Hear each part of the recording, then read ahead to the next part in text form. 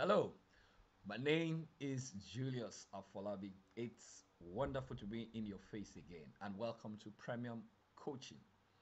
What is the one thing that you think keeps people going even when they are tired? We all want to get results, either as a people, as a person, as an individual, or as a business, or as an organization, or as an employee, or as a husband, or as a wife, or as a family, or as a team. But what is it that keeps people going even when they are tired? What is the one thing? It's one thing, and I will share that with you. But before then, many years ago, while I was in the service industry as a branch operations manager, we had this branch of the bank that was a loss-making branch. Yet that branch was not closed. It was the famous Aba branch.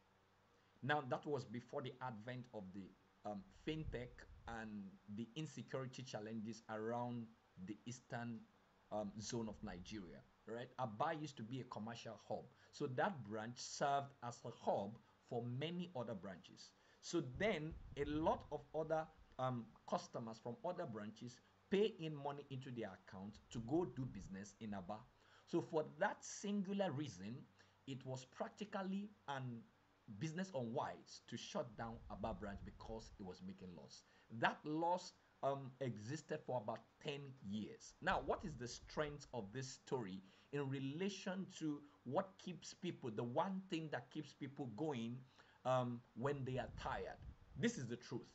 The strength or the survival of a vision or the strength of a success is resident in a particular pain or a big picture.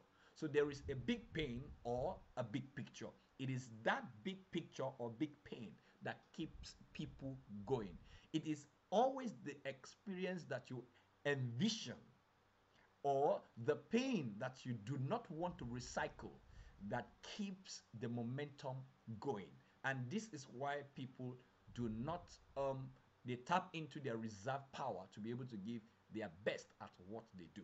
There's either a promise or there is either a threat that should not reoccur. So in whatever it is that you're pursuing, there will always be a point. There's always an emotional connection somewhere that keeps you going even when you're tired. What have you learned from this?